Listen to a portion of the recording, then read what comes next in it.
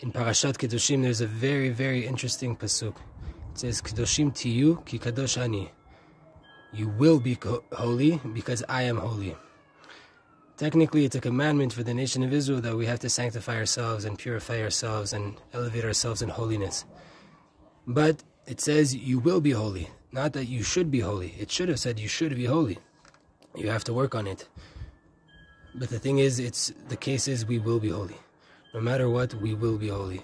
Whether it's by way of a person working on themselves to elevate themselves and to become holier, to do the steps needed in order to bring on that sanctity and that purity, or whether it's by way of Hashem sending us hardships in order that the hardships clean up our sins and purify us.